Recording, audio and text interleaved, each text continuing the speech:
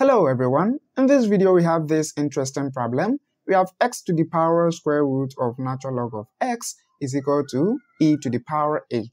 And we have to find the value of x to the power 1 over 4.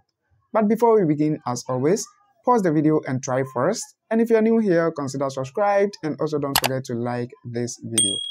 Now let's get started. So we have x to the power square root of ln of x is equal to e to the power 8, right?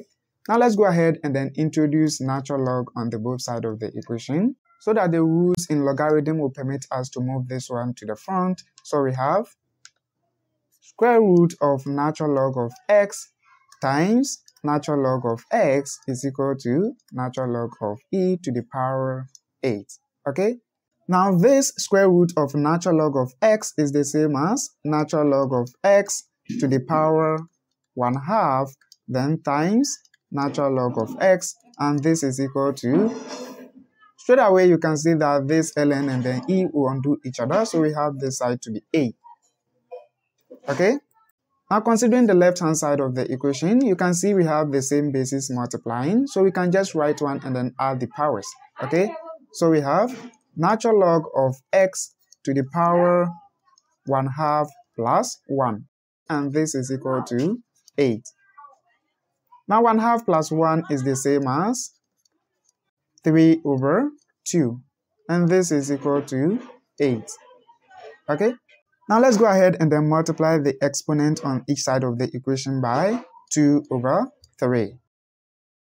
So that this one will cancel this. Now we have natural log of x is equal to, now this 8 is the same as 2 to the power 3, and then this is to the power 2 over 3. Okay?